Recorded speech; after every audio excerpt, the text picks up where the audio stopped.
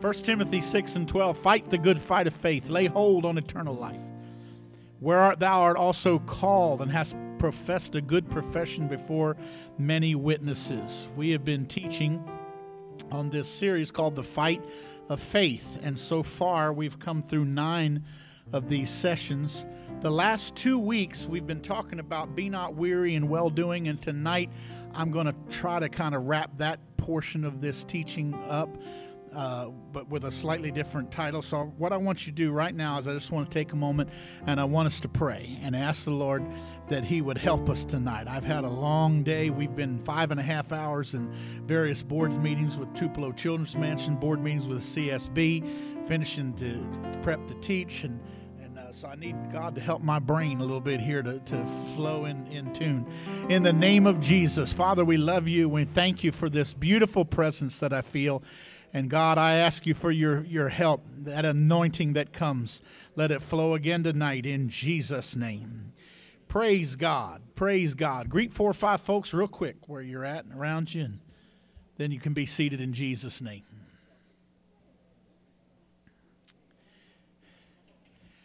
Now, I want to. The last 2 weeks we've been talking about be not weary in well-doing, and we've discussed some stuff like that. But tonight I want to bring a couple scriptures to start with. 2 Thessalonians 3 and verse 13 says, "But ye, brethren, be not weary in well-doing." Now, we've read that one during this time.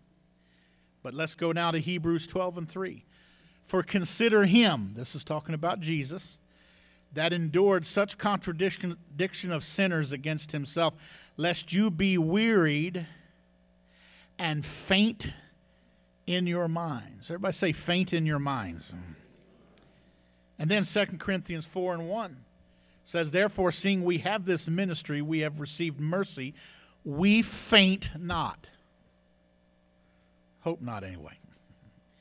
"But have renounced the hidden things of dishonesty, not walking in craftiness, nor handling the word of God deceitfully, but by manifestation of the truth, commending ourselves to every man's conscience in the sight of God."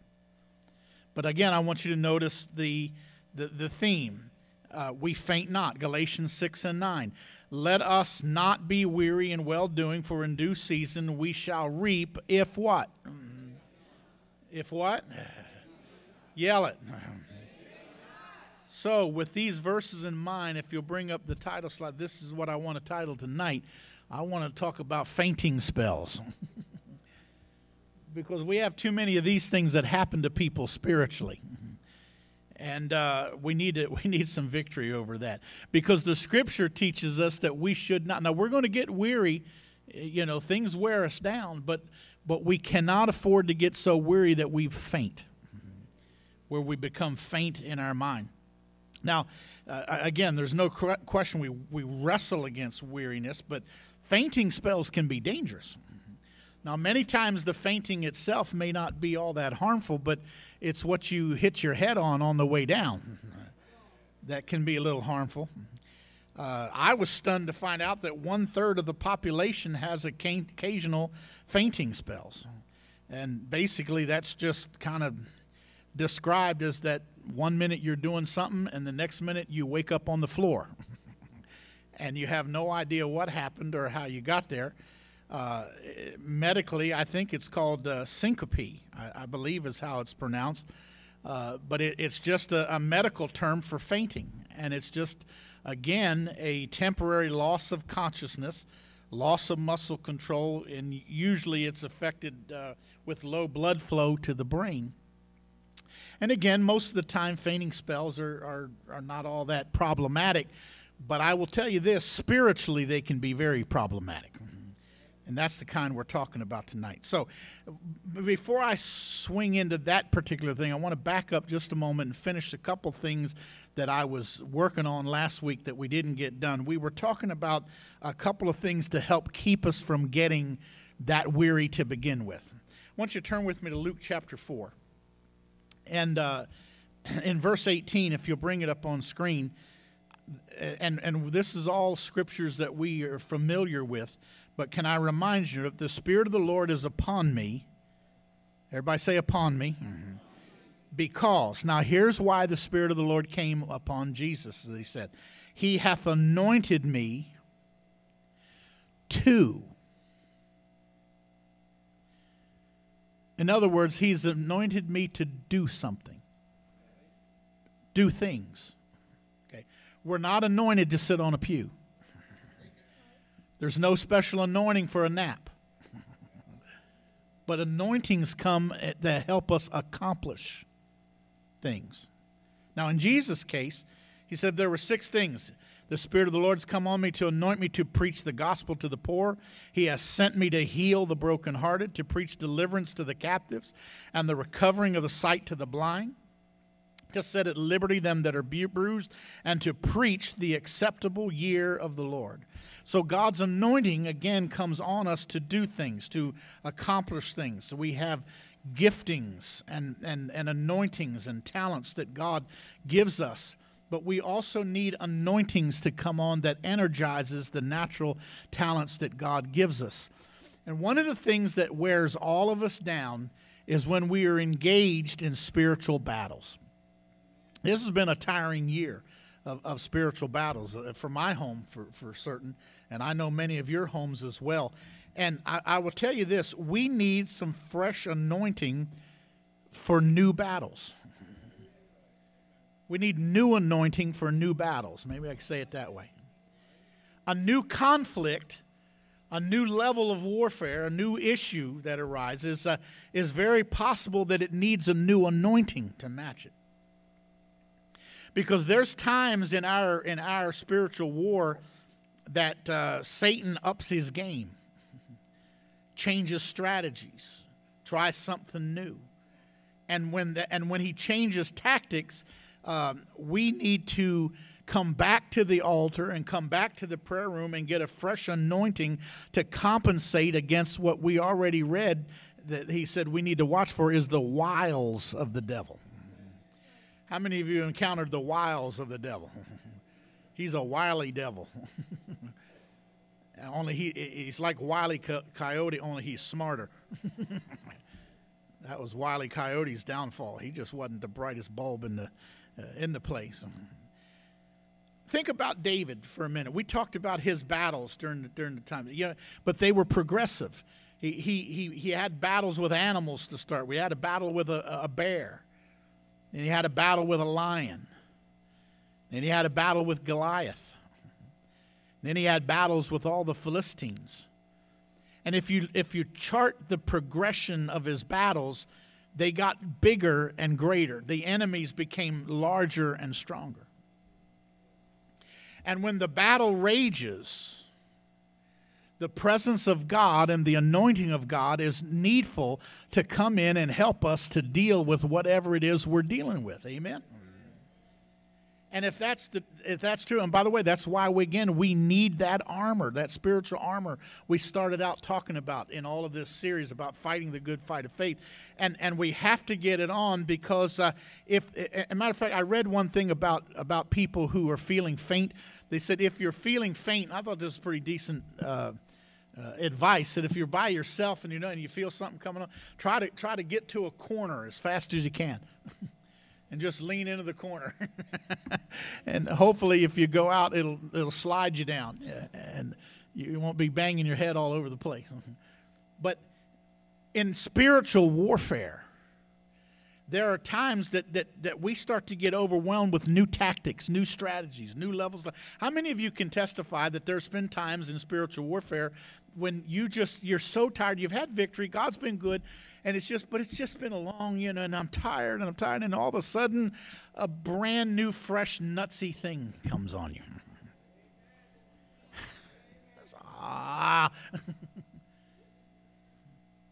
And when you're weary and you're tired, you've got to have a fresh anointing. Now, in order to get the fresh anointing, listen very carefully to what I'm about to say. We have to be careful that we don't learn to replace prayer with praise.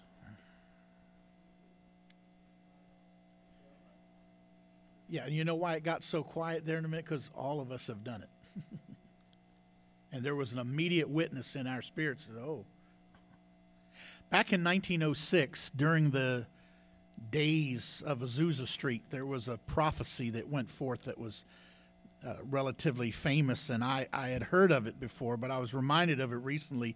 And I'll be honest with you, it troubles me a little bit because during Azusa Street, a prophetic word came forth that said in the last days, there would be the last days church, or the church in the last days would be a people that would worship a God that they would not pray to. Now, I don't want to believe that that's the apostolic church, because the last days church is going to be a powerful church. But I do think that there is something to be said for a people, a religious people that worship a God they would not pray to. In other words, they would emphasize worship. They'd have no problem with the music and the singing and the lights and all of that. But when it comes time to pray, they know how to worship, but they don't know how to pray. And worship is critical. But here's where my concern is. Lest you think it can't be talking about us, I observed something the last few weeks in light of this. And I remember the first night that we did the Knack Now service. It was on a Friday night, off night, nothing else going on. And if I remember right, it was even during a pretty busy holiday week, if I remember. Anyway, over 90 people came out on a Friday night to sing and shout and worship. But I watched during our quarterly prayer meetings, and it only looked to me like about 40 people coming and going. And I begin to watch this. Every time if we announce worship and praise, yeah, we're on that. We'll trip over ourselves to get here, to get the tambourines out. But we'll find every excuse in the world to get busy during time of prayer.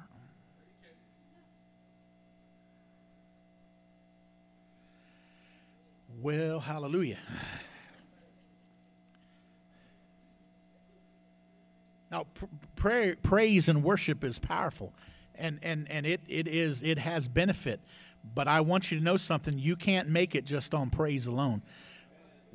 He said his house would be called a house of prayer. Not necessarily house of praise, though we understand it certainly is that. But we can't allow praise to take the place of prayer. It just needs to be added to our prayer. We cannot survive battle as soldiers in this fight of faith without knowing how to pray. Bring up Ephesians 6 and 17. When he said, take on the helmet of salvation and the sword of the Spirit, which is the word of God, and praying always. Everybody say praying always.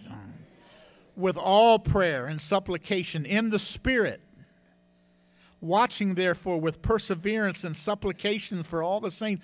Did you notice the emphasis in the warfare time is prayer, prayer, prayer, supplication? It wasn't necessarily a worship service. Now, praise has great benefits. Believe me, I know. Worship has great benefits. But the thing that's interesting about it is praise and worship benefit God, whereas prayer tends to benefit us. In other words, it brings a strength back to us. Now, so that's one thing that we need to do to avoid getting, when you're starting to get worn down, start to ask yourself, have I been trading praise for prayer? That's one thing. Look, another thing that'll help you is try to avoid allowing people to make you a human trash can for all of their issues that are going on. Well, I felt the anointing on that anyway. Now, carnal people, especially if they're being weak in carnal, I should say, they think nothing of dumping out everything on them because they want to feel better. And they do tend to feel better. You know how it is when you feel like you've unloaded yourself on somebody. You know, I'm glad you feel better. Of course, you just put the person you unloaded on into depression. And you dump on people. You need to avoid, don't allow people to just dump on you without any kind of parameters to it. Because especially when they're just bringing blame or criticism or depression, we need to be helping others, and there's times that there's a place for that, but compassion does not require self-destruction. Okay? And when you start feeling stuff's getting buried on you, that you need to remember, the Bible says, cast your care upon him, for he careth for you. So don't dump stuff on others that you haven't first taken to the Lord. And there's times when we're having issues, there are places the Bible teaches us of where to go to get the instruction and help that we need. Now, here's the real truth. I've been preaching for 40 years, and here's what I can tell you for a fact.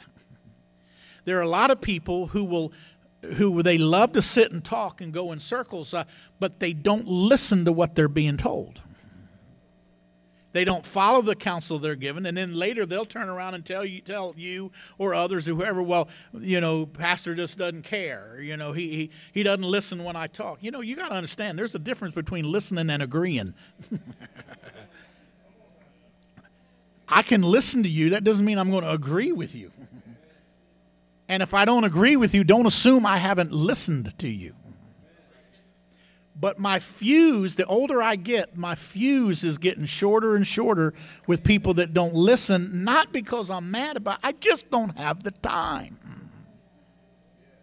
to go in circles as much. I got other things that's got to be done. So if you have a real problem, I'll sit down with you. Let's try to diagnose this. If I can't do it, I'll try to route you to somebody that can.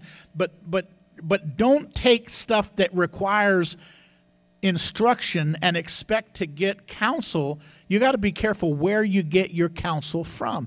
And one of the worst places to get counsel is from one of your peers. So I want somebody that's going through the same thing I am because they understand. No. You want somebody that has either successfully come through or successfully avoided what you're in. That's the counsel you need. So learn to fight and win some battles on your own, and don't let people trap you with, listen, I got to tell you something, but don't tell anyone. And you can't tell anyone. You can't tell even pastor. You can't tell. I have a rule. I won't do it. I've told people don't do it. I've told all of our department heads and ministers don't do it. You'll regret it. Because the reality of the matter, it would be the same as going to the doctor. And you know how they take you in, you have an intake nurse that usually taking your blood pressure and all that, and you unload on them and tell them all the things going on, and they say, but whatever you do, don't tell the doctor. It's between me and you. Well, if they kept it between me and you, they'd be fired. Because they're there to get information. They're not there to disseminate information necessarily. And the same is true in the kingdom of God. There are people that are there to be an ear, to be a kind, to be a friend, but there are other people that have been placed in the body by the Lord himself that are there to disperse instruction from the Word of God. But the problem is sometimes we don't want to hear it. And so we try to avoid that and just go to everybody else. And we'll go to 10, 12, 14 people looking for anybody who will agree with us, and then they are our friend. Everybody else just doesn't understand me. Don't let people trap you with that stuff. And by the way, if you're encountering anything that has to do with church unity or the personal soul situation, somebody's going to be lost, or it could be over abuse or something like that going on, it must be shared. My wife said something years ago that has stuck with me. She doesn't maybe even fully, but I've told this in ministers' meeting stuff. It's become a famous saying. But I remember that day when she said, I'm tired of feeling bad about what other people ought to be feeling bad about. Sometimes we take all this stuff and we're depressed and I have been in sessions with people where I've tried to minister to people, and when it's all said and done, I felt worse than they did. And I've concluded they didn't really want an answer. They just wanted to talk. Now, I'd rather be in the answers business than the go in circles business.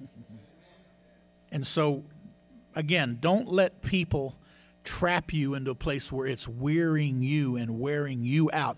If you're in that kind of situation, you need to get to the ministry quick and help us to discern how to get you out of that situation. Another thing is, and this is important, I want you to listen very carefully to me. We have to learn to differentiate the difference between being called and being burdened about something. I think this is a powerful revelation to understand.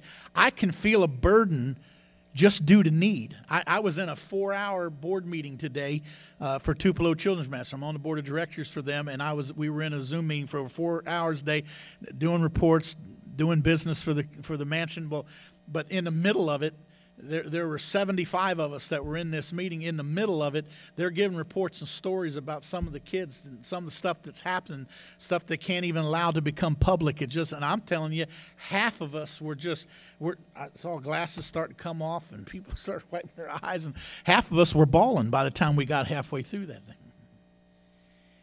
And I got a burden, and I responded to the burden. And we voted today to build a new building down there. And just so you know, there's $3,500 from our missions account that's going toward it. But because I got a burden, But now that burden doesn't mean I'm called to Tupelo to go solve that problem. So, but man, I feel a burden. You know, I tell you here's what you got to be careful of. Now, I can try to do things as best as I can to help any way that I can, but I have to be careful that I don't try to do things that I'm not called to do, because I could end up doing damage to my own spiritual walk. Now, sometimes you may not know that without a little bit of trial and error, so I'm not suggesting that we don't try things.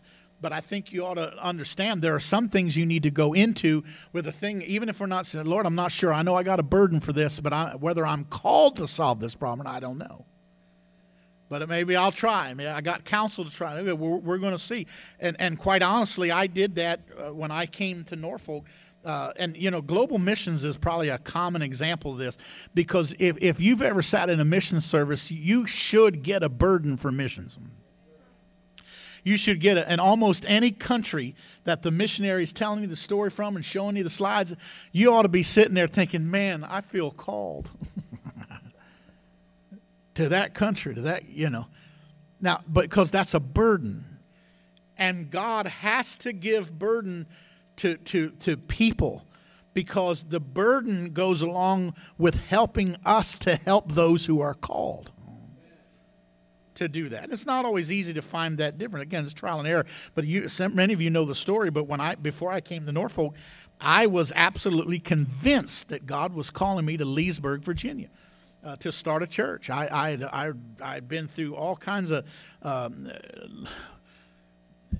mental gymnastics. I was praying. I had such a burden. God had laid a burden for Leesburg on me. And I mean, it was unrelenting. And this has gone on for weeks. And finally, I got over all of my fears and my anxieties. And I'm ready to go. And by the way, if you don't know where Leesburg is, it's Loudoun County, right in the middle of where that nutty mess is going on outside of D.C. with the school boards. And in the middle of all of that, I finally got up the courage and said, okay, God, I'm going to do it. I'm weaving, God. I'm going to obey you, God. I pick up the phone and call the superintendent, asking for an application at the time. And I'll never forget it, because at the time when I asked, I'll never forget, I unburdened my soul to him just for a minute, and I'll never forget his voice. He just said, well, Brother Blankenship, Brother Bailey just moved there this week. And my first reaction will tell him to get out. What gives? God's calling me there. And Leesburg is not a big city, so it would be nonsensical to put two missionaries together in the same town at the same time. So anyway, I told Brother Kelly, I said, my hat's in the hand, sir. I obviously got to go back to the to the drawing board and go back to Charles and see what, I don't know what God's doing, but I'm telling you, I've had such a burden. He's okay. And so we got off the phone, and I'm telling you, when I hung up the phone, the entire burden of Leesburg just lifted off of me like a balloon. Now I'm more confused than I ever was. Because I've been working and nursing this burden for weeks, months, literally.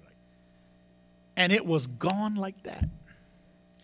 And so I'm obviously calling on the name of the Lord for help.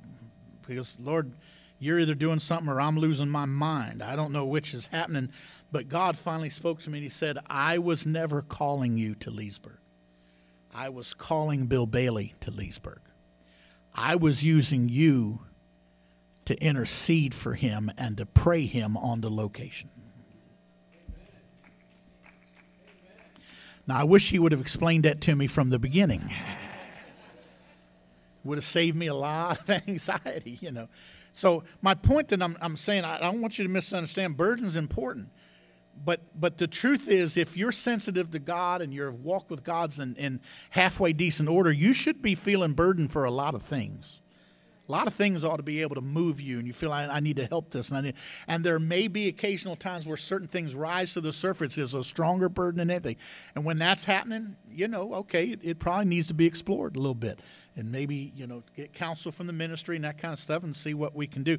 But I'm saying there's no easy answer to this. All I'm saying is, though, is there is a difference between being called and being burdened. And sometimes the people who are burdened are a lot bigger number than those that are called.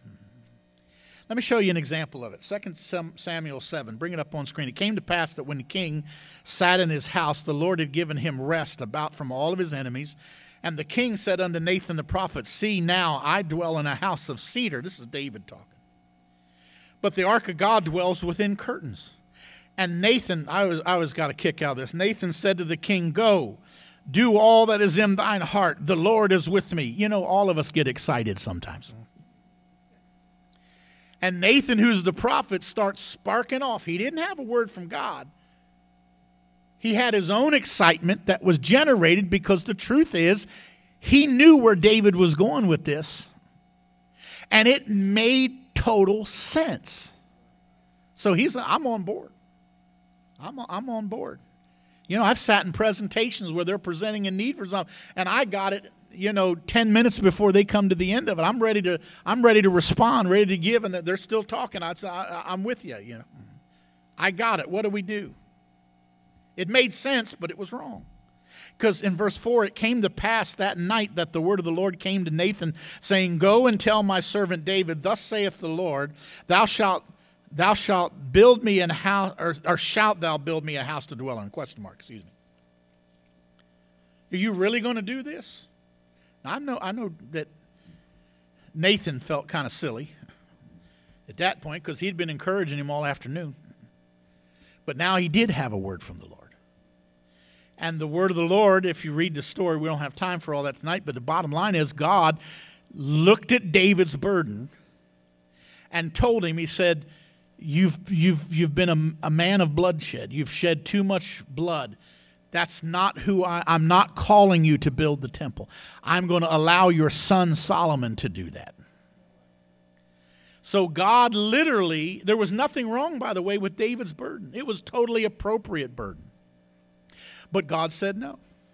I've called somebody else to do that. David, too much bloodshed. You're a man of war. So Solomon built the temple. Solomon dedicated the temple. Even called Solomon's temple. But let me tell you something. When you read the whole story of what went on behind the scenes, Solomon obviously played a huge role in it. But I want to tell you who else played a huge role in it. It was his daddy, David.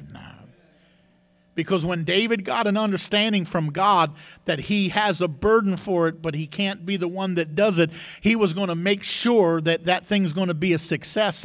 And David ended up supplying a huge amount of the materials and the physical things needed for Solomon to organize and build that temple. Here's the point. Once he found out he was not necessarily the one called, he simply changed roles and became a supporter of the vision. The worst thing you can do is to feel a burden of something or feel a desire to do something. And if you find out that wasn't God's first choice, then all of a sudden I've seen people literally get mad at God. Just sit on the sidelines. Well, if I can't do what I want to do, and that's not how we need to be. Listen, we are all money in the pocket of the Lord. He can spend us on anything He wants. And sometimes He doesn't always choose the same thing that we would choose. So the bottom line is, don't try to open a door necessarily by force. But we do need to jiggle the handles. We do need to test things to see if the Lord is opening a door. Now, sometimes I've watched this happen. I've watched people who felt like, yeah, I feel this is what God's called me to do, and they jiggle the door, but it just never opens, and so they put the shoulder to the door or get out a battering ram. We're going to plow this door open to get in.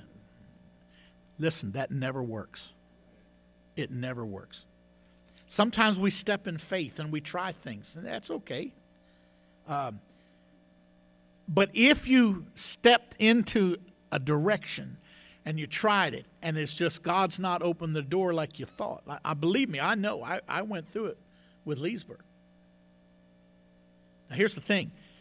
If you find yourself in a situation where you've kind of got yourself in a rabbit hole that, this isn't working out like I thought it was going to. Maybe I didn't have the mind of God quite like I thought to do. Okay, fine. Let's figure out what to do. Don't die there. Don't die there. I remember when I came to Norfolk. You all know this story, but I committed 5 years to Norfolk. Because I knew building a church was not going to be easy. It was going to be hard. I knew there was going to be a lot of setbacks. I committed to 5 Christmases in Norfolk. I told God, no matter what happens, no matter how bad it goes, for 5 years. And God, if you don't want me there longer than 5 years, you better tell me now. If it's going to be less than 5 years, you got to tell me. Because if I make that commitment, and I look back on it now after 34 years, and realize how the Lord must have been just about falling off the chair laughing at my antics of how I was trying to convince him. I was so sure, and he wouldn't answer me. I didn't know that the reason that he wasn't going to answer me is because I was probably going to live and die in this city.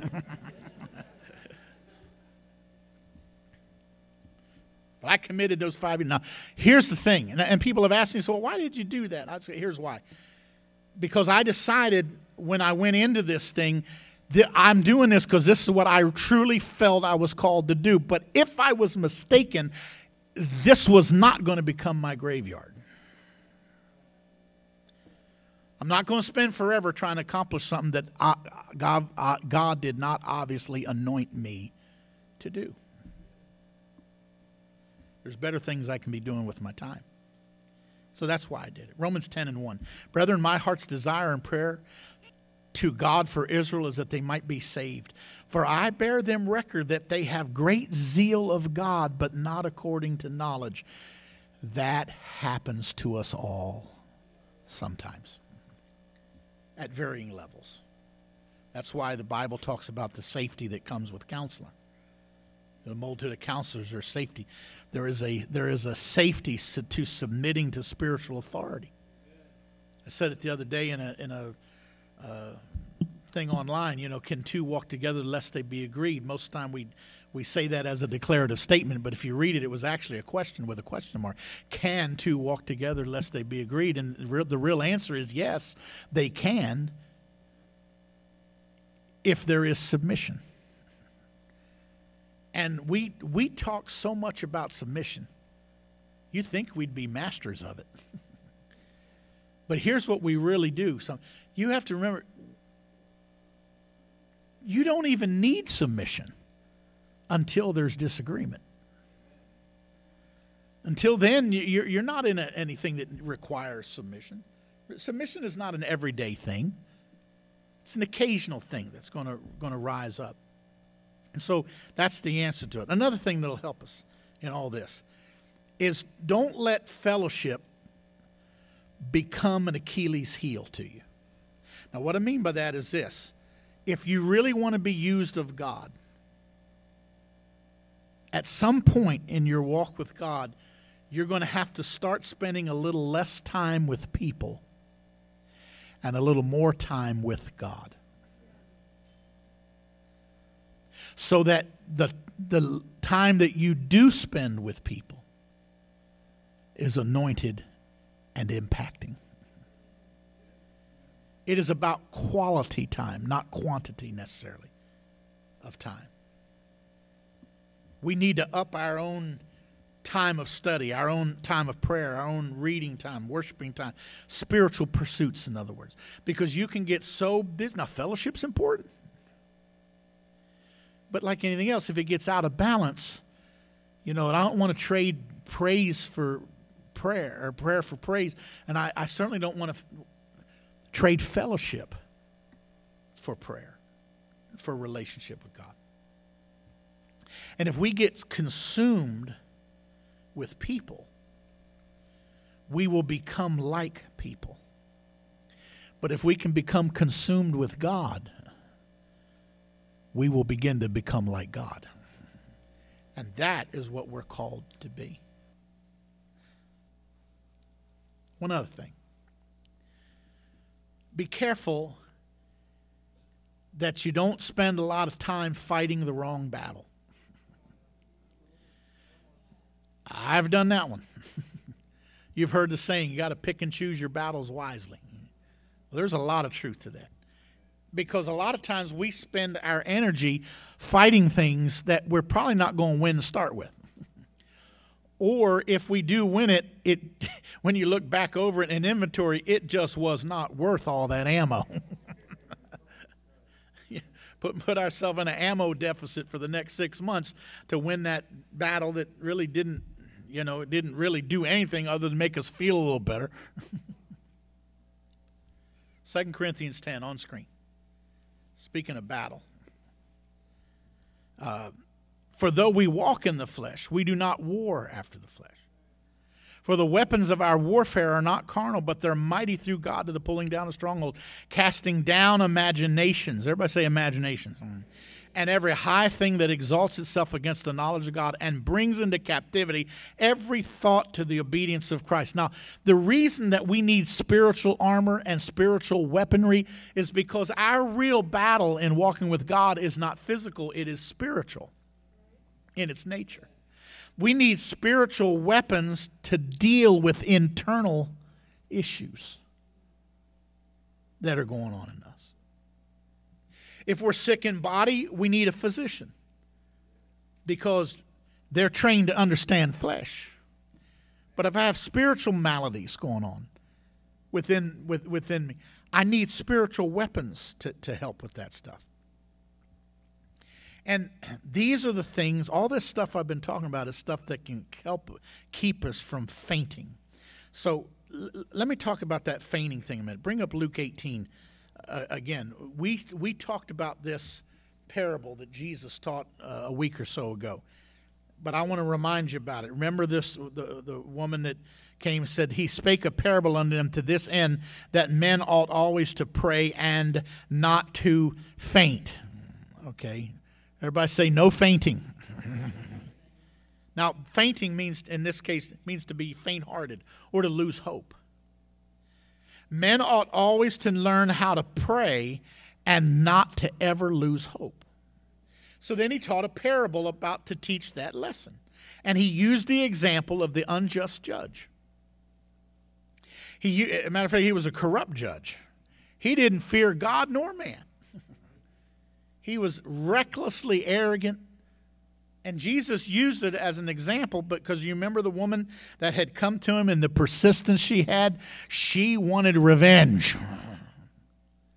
And she kept pestering and pestering and pestering and pestering until finally he said, he thinks of himself, this woman's going to drive me nuts. So I'm going to avenge her if for no other reason just to clear my docket and get her out of my way. He got so tired, he said, lest she weary me. He just wanted to get rid of this problem.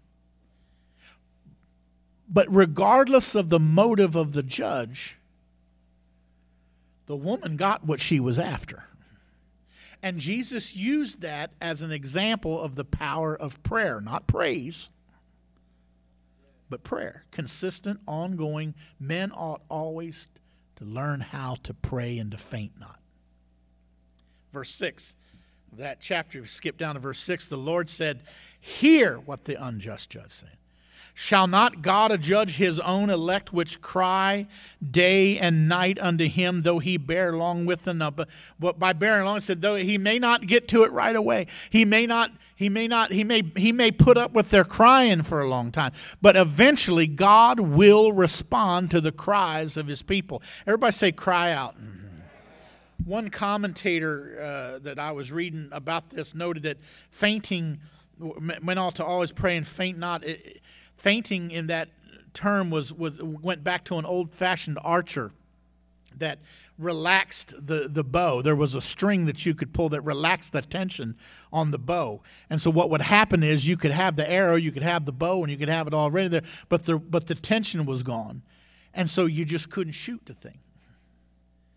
And he said that was kind of the idea behind men ought always to pray and to faint not. You don't want to lose the tension of your prayer. You don't want to lose the power that directs prayer. And if you lose that string that takes the tension off, there's no strength to shoot the arrows, and that's what he was talking about in being faint. So for our purposes tonight, having a fainting spell means when we get so tired, we just don't want to fight anymore. And there's all sorts of things that can do that, that can wear us down. You can be having ongoing marital problems. You can have rebellious kids.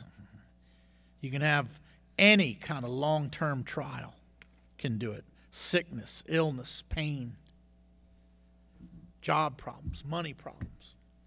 It's not the stuff that comes just from time to time. It's that stuff that comes and just, seems to become your address. And it just lays on you, and it just, and you hear the word saying, be not weary in well-doing.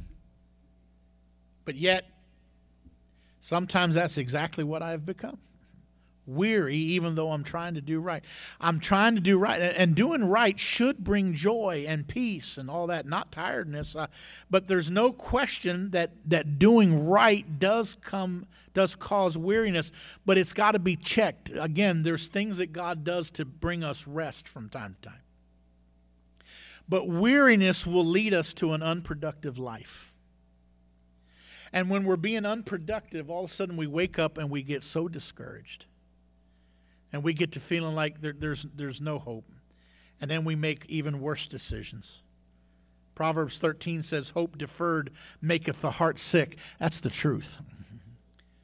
If you come to a place where you lose hope and you no longer have hope for something in the future, it wears on you. And I do want to remind you that 2 times in the book of Daniel, in the 7th chapter, that Daniel prophesied that the Antichrist in the last days, his main objective is to wear out the saints of the Most High. Amen? So we got to know that's the game he's playing at the end of the church age.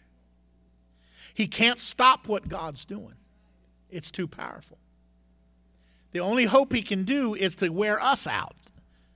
The thing that God's moving on. If he can just get us so weary that we lose hope and we faint.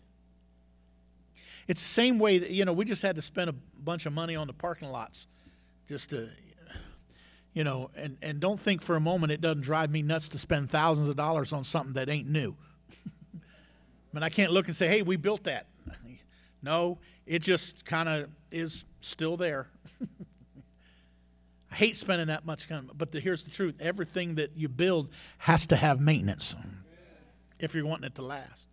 And the reason is because every 7-8 years or so, that all of the elements, the snow, the rain, the cold, the heat, everything just works and works and works on everything that's built, and it will wear it down, and cracks start coming in, potholes start coming in, and after a while, troubles come, so to speak, and it brings everything to crumbles. And bring up Proverbs 17, look at verse 11. An evil man seeketh only rebellion. Now that word rebellion is interesting. interesting because in the Hebrew, it would really would have been a word that English probably would have been better translated bitterness. What's that mean? He said, therefore a cruel messenger shall be sent against him. In other words, anyone who is dealing with rebellion is probably working from some sort of an angle of bitterness. Even young people. You have a young person that's being rebellious, okay, but somewhere in there, there's a bitterness there. Something didn't get dealt with properly, didn't get dealt with biblically. And I'm not suggesting it's always easy to find it. Sometimes we need the help of the Lord to get a diagnosis. But here's the thing. Bitterness always ends up breeding rebellion. And rebellion always ends up breeding hopelessness. And if you get bad roots in the plant, it cannot bring forth good fruit. It is going to ruin the fruit. Can you say amen? People rarely quit when they're having a sense of accomplishment. What makes us quit is when we feel like we've tried, and the setbacks just keep draining us and draining us and draining us. Remember the woman in Luke 18. She had an adversary that she wanted avenged, and that word avenged in the Greek meant to vindicate or to punish. She wanted some justice done.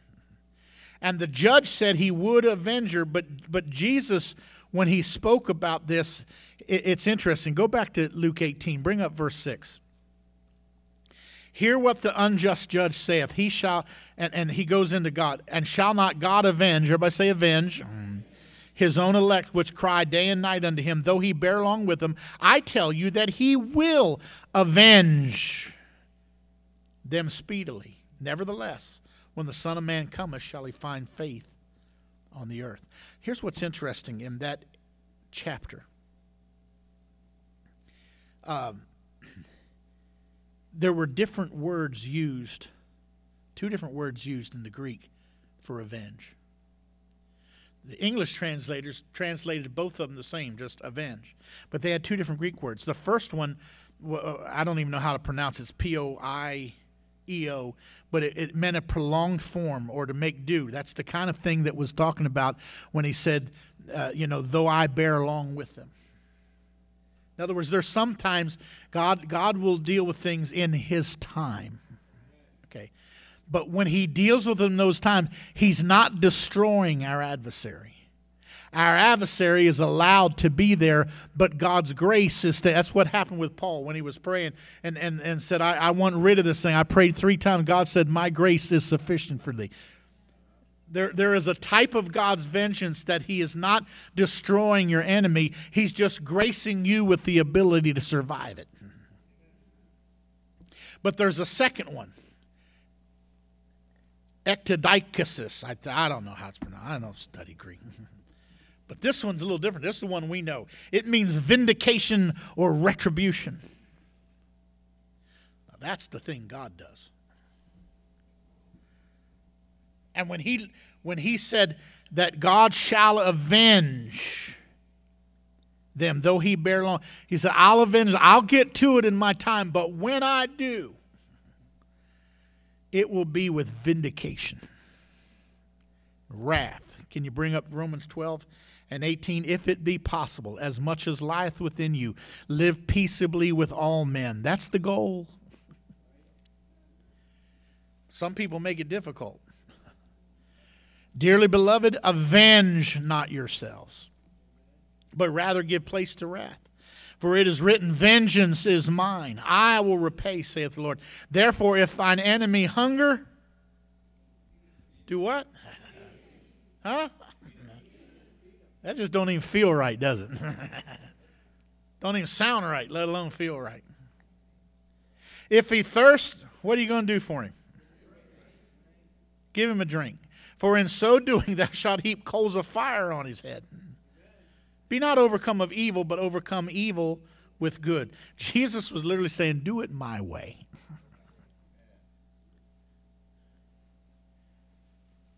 But God said, don't you avenge. Don't you go after vindication.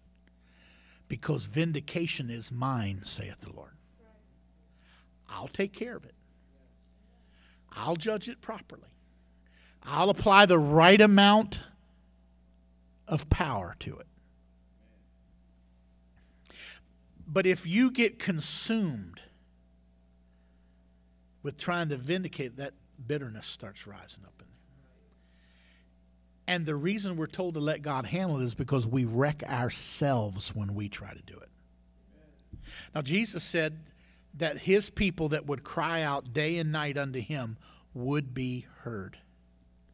So I was curious, what does crying out really mean? There's over 200 references in the Bible that talk about crying out, and there's different Greek words that are used for it, kind of sometimes different meanings. But all of us as human beings have three parts that we know of. We have body, soul, and spirit. And when we cry out from the body, that's usually because we're in pain.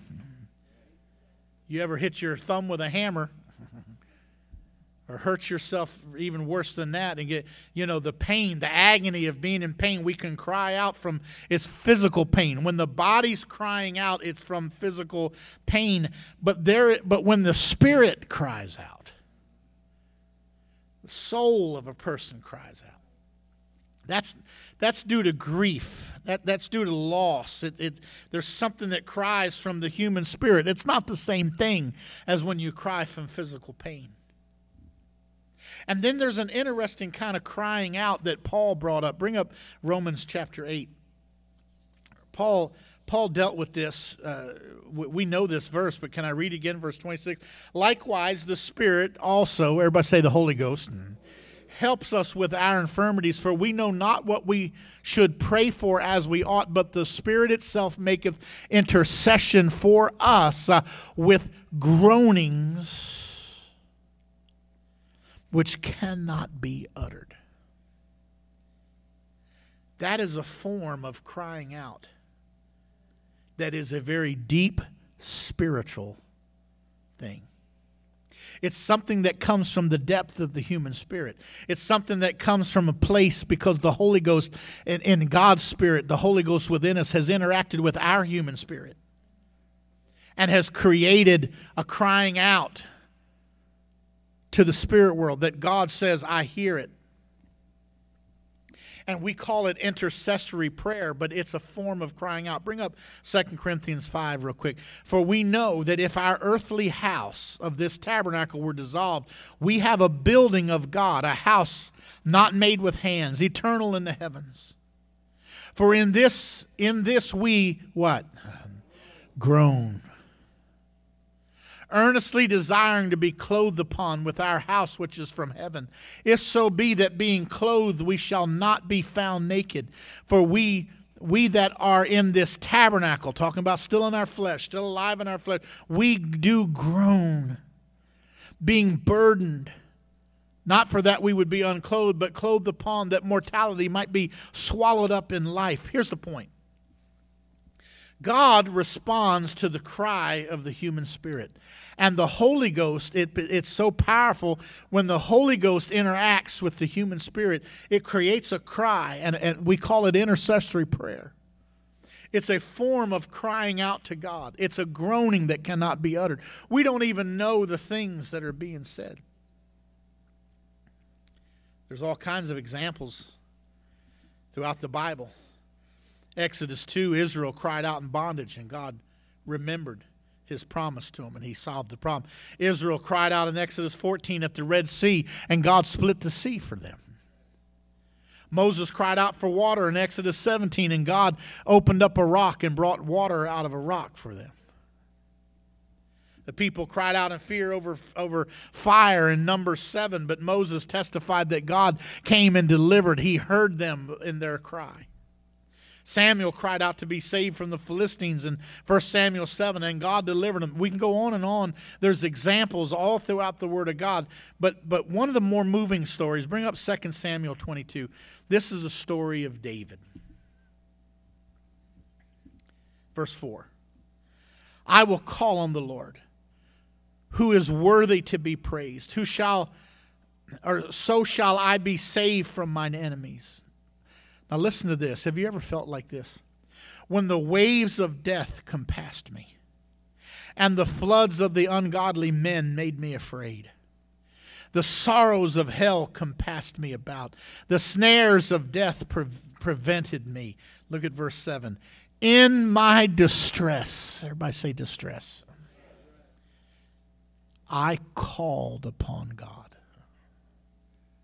I cried out. Now I want to tell you something. When you're in that kind of level of stress and depression and anxiety, he wasn't talking about just, hey, I mentioned it to the Lord in passing. I could use some help here. No, this was a powerful crying out. I cried to my God, and he did hear my voice out of his temple, and my cry did enter his ears. There is something so profound that happens when a person cries out to God from within. It is something that I think God can hardly walk away from. Just as I know God is drawn to faith, I think God is drawn to faith like a bug to a bug zapper. He sees faith, he's on it. And I think when a human being cries out to God, now here's what, if we would be honest, we might as well, we're sitting in church. But if we would be honest, sometimes we have spent a lot of time venting and complaining and fussing and arguing, but not really crying out to God. Sometimes we get mad and we may vent at God or whoever else happens to be listening. Or we'll get on the phone, call a family member or whoever, that's not prayer, is my point. That's not crying out unto God. Whining and complaining is not praying. It's not there, because that level of crying out has to come from a place of brokenness. Is when we get so tired of trying to fix this thing ourselves that we finally become willing to shut up. Because I just don't even feel like fussing with it anymore. I'm broken.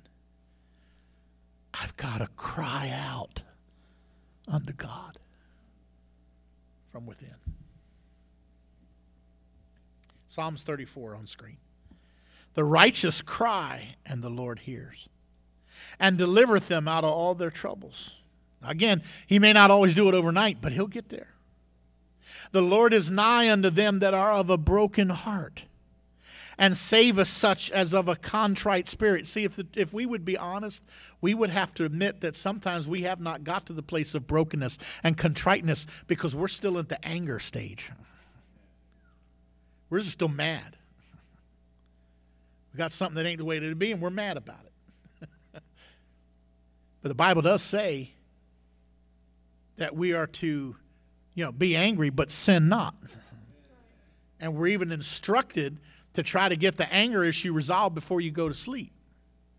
Now, why is that?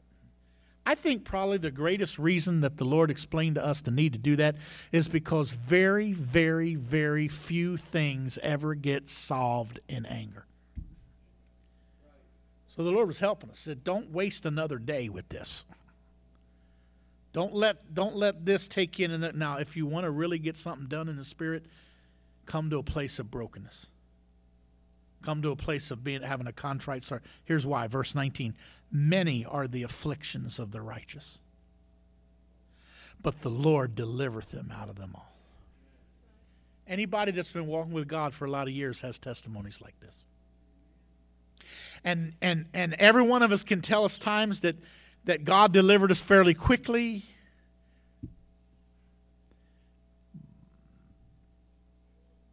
But if you're worth your salt in the kingdom, you have some testimonies about stuff you wrestled with for a long time.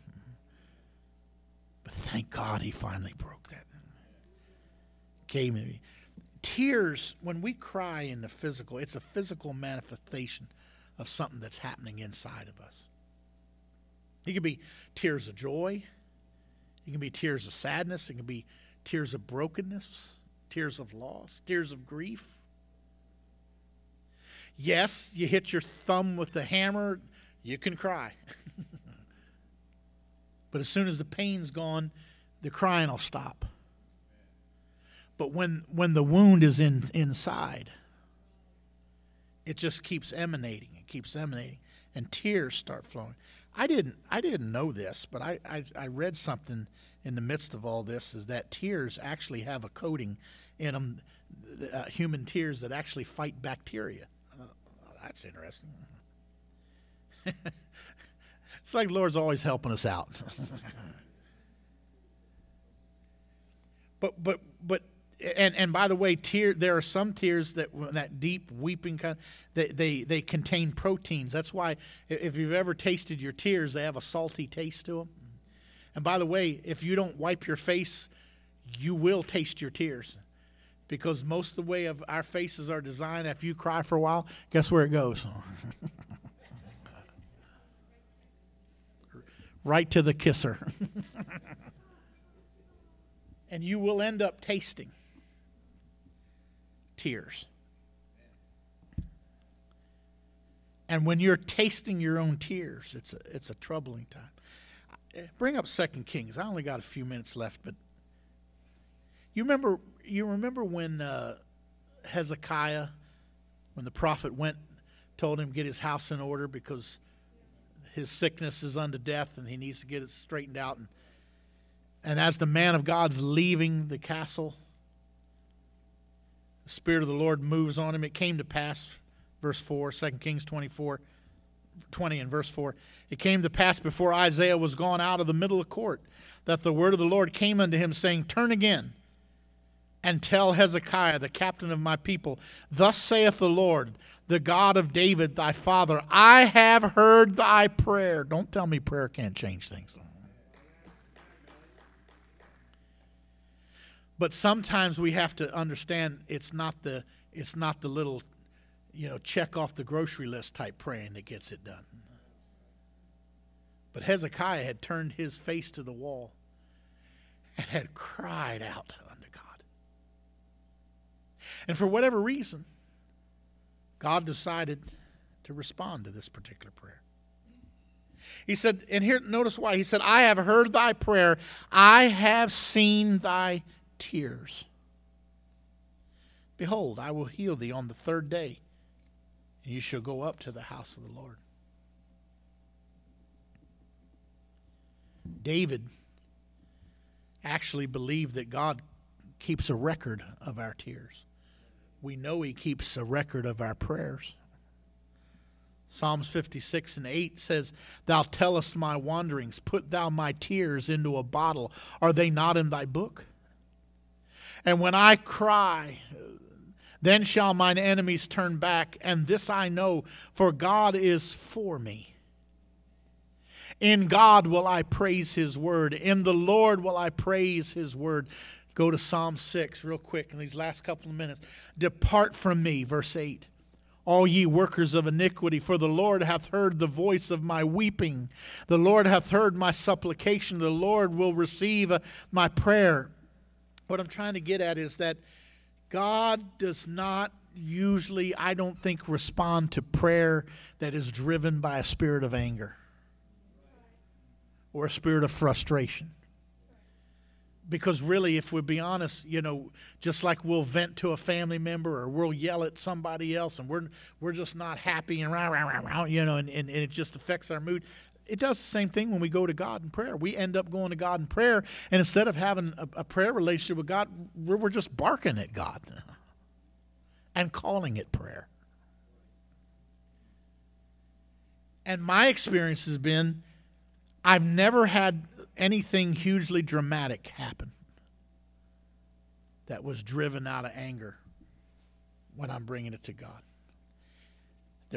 But I will tell you this, some of the greatest things that have ever happened in my walk with God have usually happened after tears. The brokenness, the contriteness.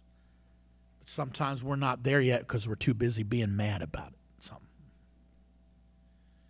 So my advice to you tonight is, when it comes to fainting spells, how to avoid fainting spells, how to keep from breathing, you're going to have to decide to trade all that anger and frustration in, and realize, number one, it ain't solving the problem.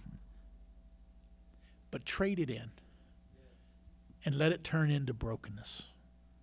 Let it turn into a contriteness that causes you to cry out unto God. It is in that crying out that God will respond. Be not weary in well-doing, for in due season we shall reap if we faint not. If I just don't get so sidetracked. Isaiah 28, 2 more verses and we're wrapping. For precept must be upon precept, precept upon precept, line upon line, line upon line, here a little and there a little. For with stammering lips and another tongue will he speak to this people, to whom he said, this is the rest. Everybody say rest. That may cause the weary to rest, and this is the refreshing that, but yet they would not hear. Now Isaiah was literally prophesying about the coming of the Spirit of God. He said there's a time of rest coming. There's a time of refreshing coming. And in Acts chapter 3, it was denoted that this was the fulfillment of it in verse 19 when they preached, repent ye therefore and be converted, that your sins may be blotted out, when the times of refreshing shall come from the presence of the Lord. God wants to deliver us from fainting spells. And in order to do it, we got to get rid of the anger. We got to get the frustration and stuff. It's got to become somehow a brokenness. That's the kind of prayer that God can't hardly say no to. He can't hardly ignore it. He's drawn to faith, and I believe he's drawn to the cries of his people. Stand with me tonight. Praise God.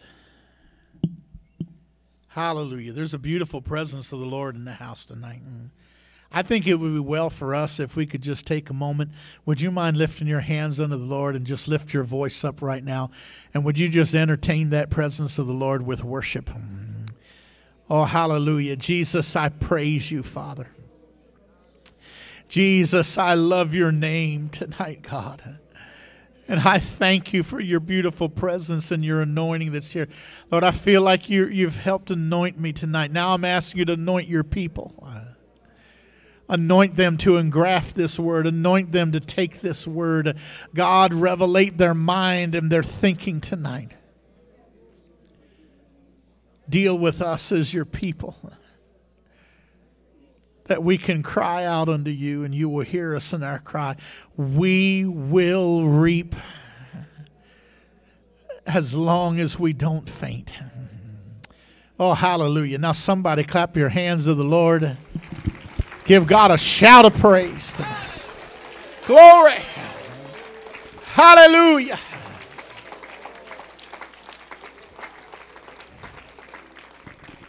Praise God. Praise God. I want to see you make it to the end. I don't want to see you end up on the floor like this guy. Let's ask God to heal our fainting spells. Amen. God bless you. Thank you for being in the house of the Lord. Some watching online, we're glad to minister tonight. We bless you in the name of the Lord. God bless you. We'll see you Sunday in Jesus' name.